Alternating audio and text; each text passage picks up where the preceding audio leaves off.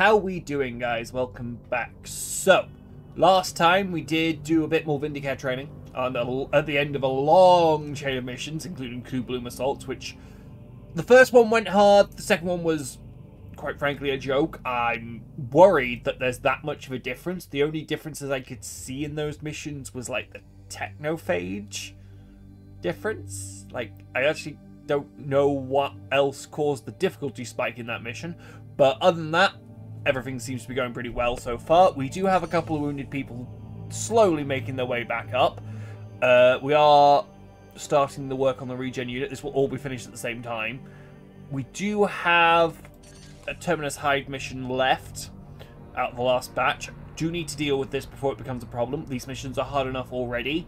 This will mean we'll probably end up with more injured people because it's impossible to avoid damage in these missions. And the Glorious Deed does involve doing it without healing, so that's going to be painful, let's be honest. So, with all that in mind, sector's looking pretty good, so let's get on with this. I probably will do this, start heading out this way, have a fight with this ship, and we'll see. I don't think we can get back to a position where we're likely to be able to get to this.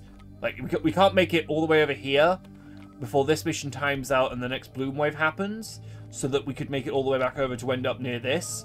So we may end up slooping down in the hopes of going up, but we'll just have to see how that goes, I guess. So this has to come first. I get the strong feeling the more you let it build, the worse it is, and it's already bad enough. I may do an experiment at some point, maybe towards the end of the campaign when I have full levels and I can risk it as it is, that I could maybe we're really struggling on the loading there. I'm sure that doesn't. I haven't seen this one in a while. This used to be a bug when Eternal Edition came out, but it's trying to load the transition animations, and I don't know what causes that stuttering. But anyway, what was I saying? Yeah, I may do an experiment at some point to trying to let one of these go up, and then we trying to take out like a 4 or 5, I assume it goes to a 5. I don't really know. See how difficult that is, but other than that, I don't particularly plan on letting them build up. We do have a couple. I mean, this and this primarily are the good rewards. Stormbolter. I mean, you're rolling on Stormbolter so much it's unlikely to ever give you anything good. Should be 5 requisition. That will be a lot of requisition, possibly enough for us either to get a tier 3 assassin weapons or just getting an Eversaw out. I'm more tempted by the Eversaw right now. We do have the Grandmaster report coming up, and we don't know how much we're going to spend on these, so we'll wait till after the mission to decide it. That is a lot of requisition, so I have to risk it. This is a risk. Do not be mistaken. So this comp is alright for this sort of mission. Remember, the concept of this mission, you cannot disengage, so you cannot use your resets.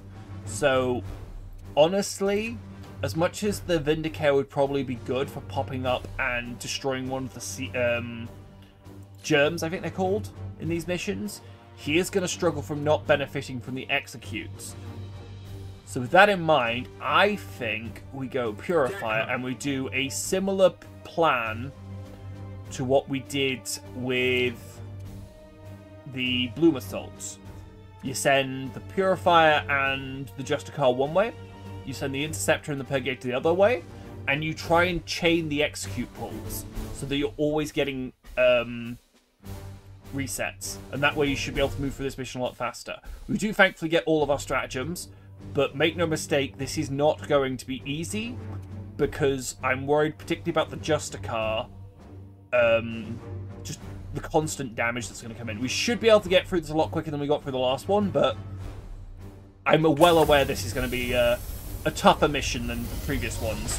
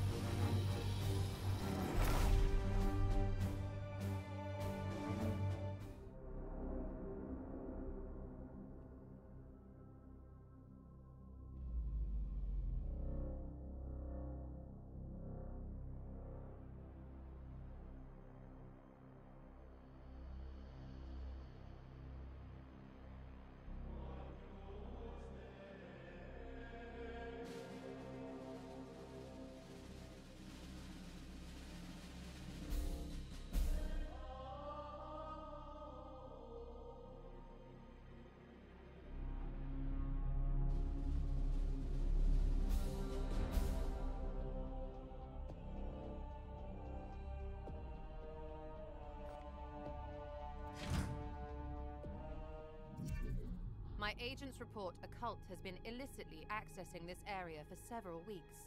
Should those same agents not have done something prior to our intervention? This cult was not deemed a priority, Brother Ektar. At least, until now. So basically, they already fucked up. By the time you're getting to this, it's beyond a priority. So we have, what? So the hive is presumably in the middle again. Yep. But it's a different tiled map. Okay. This is a lot more spread out than the other map was. So I'm assuming bottom right, top right, back, basically back, and then back left, and then front right. Okay, so that's interesting. You are going to have access routes after you've dealt with this and this to go straight in for the hive. It's a lot easier to access once you've done the full loop, but this map definitely leans itself more, I'd say, in favor of a 2-2 split than the other map did. You can actually stay together for the first bit, presumably to find the first pack, and then go from there. So that's interesting. Again, I'm assuming we're not going to have resets, so I do have to be wary of sending people to stand next to each other, because that cost us a lot last time. I think... Who has the most health? Purgator. Okay, I think the Purgator needs to go furthest forward then. On the assumption that he might take a hit. Or at least be able to take a hit and get away with it. But I do need to get people forward eventually. So let's get you one forward. We'll do this slowly, one at a time. These missions require a lot of setup. Or at least the one I've done should have been done with a lot more setup than I gave it. We are getting close there. I'm assuming the Terminator can't leap that wall, whereas the other two might be able to. Okay, so there's a pack there. We're not going to be able to attack that till next turn, which is going to be annoying. Can you run all the way to that wall corner? Again, I'm going to spread out as much as I can, but I don't think in this confined area it's actually going to be possible to avoid two people getting hit, which will be very annoying. In which case, do I just ignore the setup? Because there is a rule... no, I don't want to trigger them yet. Okay, so you stay here. If I push him further out, there's a chance he'll trigger it. That's probably in range to get hit, annoyingly. I think I'm okay with you guys possibly getting hit together, so let's make the thing hit these guys, because they both have armor. And the thing was only doing like 1 damage, then the poison. It's the poison that's going to be annoying, but nothing I can do about that. Might be another pack there we have to bear also. I don't know which pair it's going to target. It should hopefully target them. You can just wait your turn out. Yeah, that's fine. Because it should hit the armor initially. It was... Okay, it did a bit of plague, but it doesn't look like it's going to last long. Pathetic! It was like 1 damage. Probably lasting a few turns, don't get me wrong, but... Okay. So now we need to start chaining it. So in theory, you guys with the easiest attack point go in here. Need to get you as far forward as possible. I may need to use Quicksilver or something to get the grenades out initially, but there's a couple of resets there for the Interceptor. I might not even need to... no, stun grenades are still best here. As bad as it may look, stun grenades are still better on the account of getting AP resets to the other team to keep this going. So I'm using Quicksilver early, but that's to try and reduce the number of mission turns. Yes, Commander. So in goes Grenade 1. I'm estimating, other than the reinforcements pack, both squads should probably meet 2 packs before we end up in the center. With the reinforcement packs, it depends which way they go as to how that interaction will work out. But this should be good enough for a start. I am his will. These guys annoyingly do have the mutations, but appears we got away with it. Got the AP reset. I'm actually going to use that to get him forward. Yes, sir. Interceptor, teleport forward, just rip through all of this. Like, this squad should have no problem clearing. It's the other squad I'm slightly worried about, because they don't have an interceptor. Just gonna ignore the seeds. Not really got the time to mess around with that sort of thing on this map. So do that, kill him.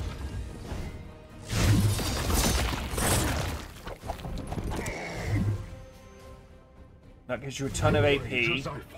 You, considering you're going to have the extra AP, go hit that at least once, if not twice, depending on the crits. Yep. So why I was interested in the Vindicare is I figured he might be able to pop one at long range. Don't think it was entirely necessary. Honestly? Where's the next seed? All the way over there. Okay, that's going to be annoying to get to.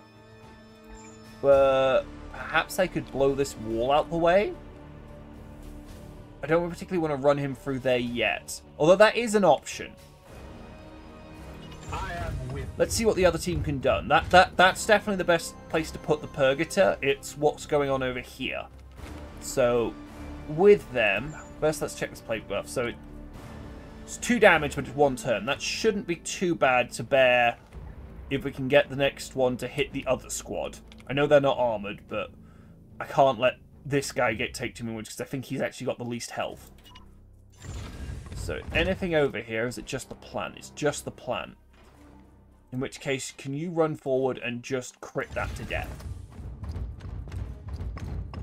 Using willpower, obviously, but hopefully it avoids having to spend multiple willpower just trying to keep that under wraps. And then you guys can run at the next one. Honestly, the Purifier might just be able to nuke the next one into oblivion, which would be hilarious to watch. So, you have 5. Let's see if we can detect a pack over there. We cannot, and I don't think you're going to trigger line of sight if we go there. Those two are now far enough apart that they aren't going to trigger the thing. Okay, there is a pack on the far side of the wall. We'll deal with that next turn. Well, they're going to move is the problem. So they'll end up in the middle of us. Which is fine. Actually, yeah, that's fine. So the question is, what do I do with him? Because I can't engage this. Over there, there's probably a pack between the two at minimum. Assuming we don't have line of sight. I wonder whether I could shoot through the window. That might seem weird, but...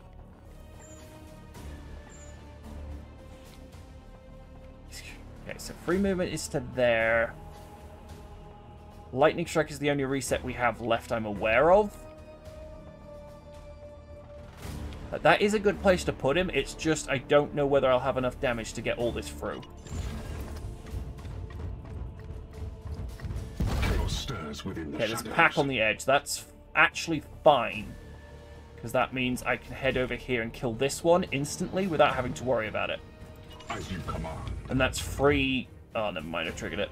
Triggering it's actually fine if we're all the way over there, because they shouldn't come close. And in fact, it brings them towards these guys, so we can use more stuns. Like, all that matters is that he guarantees the kill on that. But there's no way those two actually get him ready to do anything. Mercy in death. And that's 3 seeds down. He gets plagued, that's fine. These guys ran basically into the Purifier. They should fall back, though, which means they're vulnerable to grenade. Ideally, I'd love to stun them, rather than kill them with a grenade. He hits him again. Okay, that's just unlucky. But it's not the end of the world. He might get wounded again. Well, he's already wounded, but it's not the end. I sense the enemy converging. Okay, so there's 3 packs left at the moment. I should specify at the moment. One is there somewhere. One is there, and then there's these 2 here. So, Purgator... Do we have enough for another chapter set up? Because here's what I'm thinking. Purgator engage this slot in particular. Because then you could no, because you don't have enough stun grenades. That's annoying. I was hoping maybe to try and get stun grenades off so that we could teleport over, get a bunch of executes, then get executes over here to then get over there and then do that stuff. That would be a very efficient way of doing it, but I don't know how the setup of that is actually going to work out, considering where we are on the map. So, you hit him, and this does knockback. That might work. Because that should knock him back close enough to get stun grenaded. And it's easier to set up than the grenade, than like trying to frag him. That's fine, he can do whatever he wants from there. But then we can do this. Wait, why is it not... Was it flashing that bad guy? It is, it's just very soft, okay. Do have to be careful with that. Sometimes it's not always obvious when you're actually hitting them or not because of cover and weird shenanigans. Okay, so he's going to be on 1, which is going to be annoying to get around. Definitely might need to see if I can get some execute set up from the other side, because I don't think this guy's going to be able to reach all the way over there. Why are you having to avoid all of this? Surely it's easier to go through there. Like, that pathing seems wrong to me. I guess it doesn't matter, because that's 1 and that's 1. Okay, so let's see if we can get an execute anywhere else, because that's going to be key. The only place that can get an execute is over here. Which will require another chapter, which will reduce our movement over there anyway, but I guess it'll be worth it if we can get an execute off. But to set it up, I think it's easier if you teleport here. Yeah, teleport to there. There's going to be a lot of shuffling trying to get efficient. That should mean these guys has to come forward. Today we shall be tested. Okay, there's 2 of them. Good. I was hoping there'd be more than 1. Enemy sighted. So, what options do we have, and are they in grenade range of each other? They are not. That is annoying, but not the end of the world. As ordered. So how much stun do you have? 9 and 7. This does 5. Grenade does 1, so we need a shot. So, another chapter him has to happen.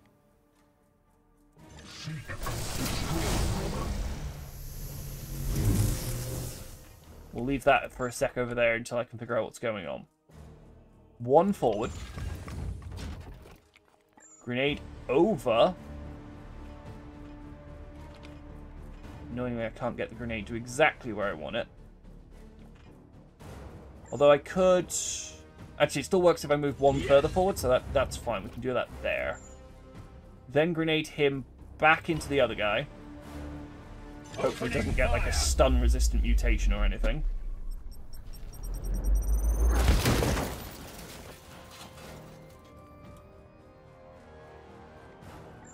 Stun.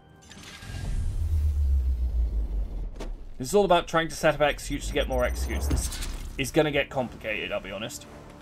So, then...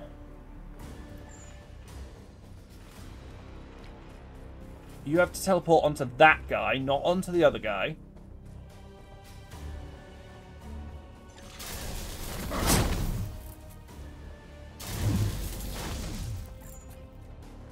Shoot him once. That's to avoid getting killed while stunning him.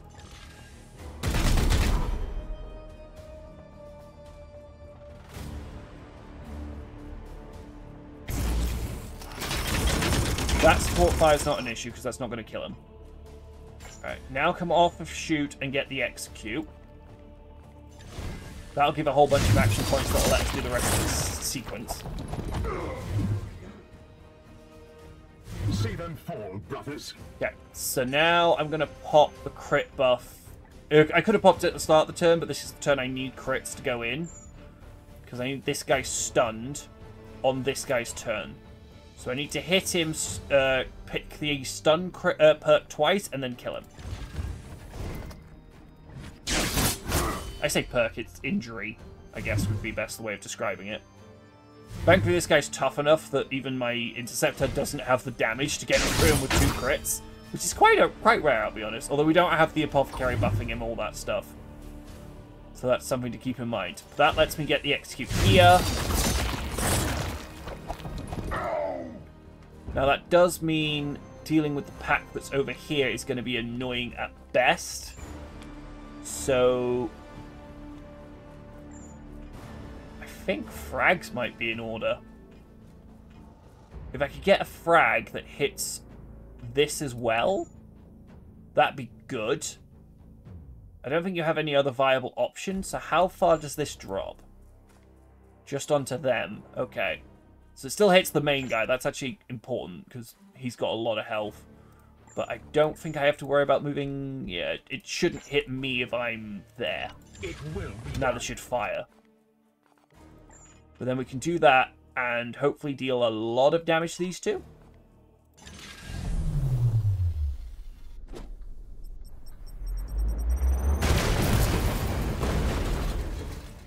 Okay, I'd call that a lot of damage. Not sure it's enough to make this all work out, like, perfectly, but it's the best I had. I strike true. Because you've got 5 AP now, but a lot of health to go through. You two over here should now have the AP. Why can I not move? Oh, because 3 for you is there for some reason. Are you hobbled? No. That feels a very short charge distance. Oh, because there's 3. Okay, that's fine. So you need to get to here. I'm still not sure he's in range, actually. That's worrying. I could fix this with a grenade, though. Okay, so let's see if we can get into range. That's the furthest we can move. But, yeah. This is going to be a little bit of shenanigans. Yeah, he's not in range. Okay. But what we could do... And while we do lose an execute, we might... How far can you get? You can get to there. That knockback should be far enough. It needs to knock him 2. We do lose this guy, but that's not the biggest deal in the world if it cleans everything else up.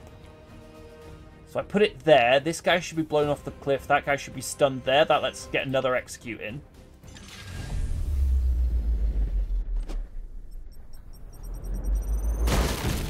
Okay, didn't knock the other guy off the cliff, but still manageable, I believe, because now he can get through onto him, and we'll put him as close as possible. Delete the tough one. So to the unworthy. This guy's still alive. I suppose since I can't get to this turn, I might as well crit him.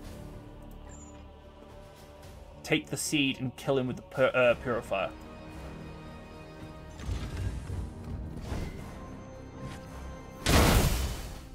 This probably was a better way of resolving it, but going through piece by piece, it would have been messy either way. So now the purifier can step forward to maintain distance. I think I kill him. Oh, he's not got that available.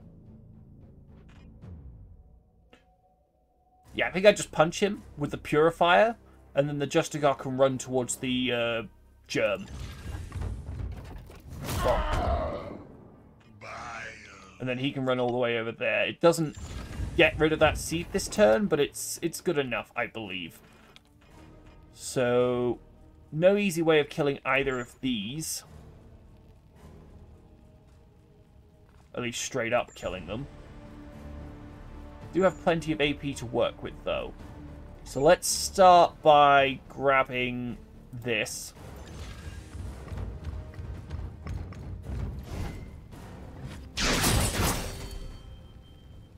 So this guy's now pretty much irrelevant. He can just be left, I believe. Extracted. Can I move away from him? I could if I wanted to. I'm more worried about that guy, though. Step to the other side of him so you're close to the other guy, and then do it again.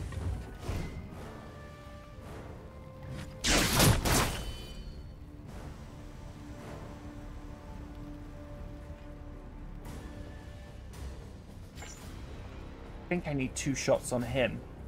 which is annoying. Is there a grenade that works for this setup?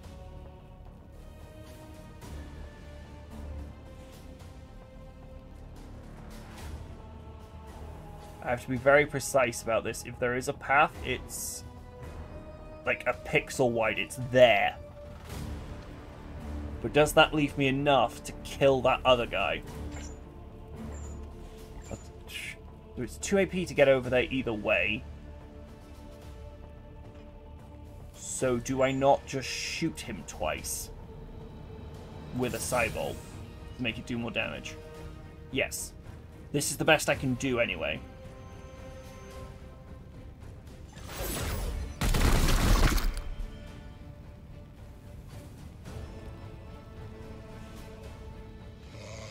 Where I really wish I had support fire for the other guy. So how much... So he's on 13. You should do a lot with a crit, and that support fire kills him, that lets him melee that to kill him. That's how you do it. Pick that off, it doesn't particularly matter. I believe he's dead either way, unless he takes more health, which is possible, annoyingly. But in that scenario, the Interceptor runs over, kills him, and I leave the Plague Bearer up. Okay. And then you just need to stab this guy to death. Enemy down. So, thing's gonna fire again. It can hit either pair, I believe. Yeah, annoyingly it takes this guy again. I would have preferred this to hit the other side, although that only plagued that guy. So plague should be over for the Justicar. It works very weirdly, because I'm never sure if these stack in duration.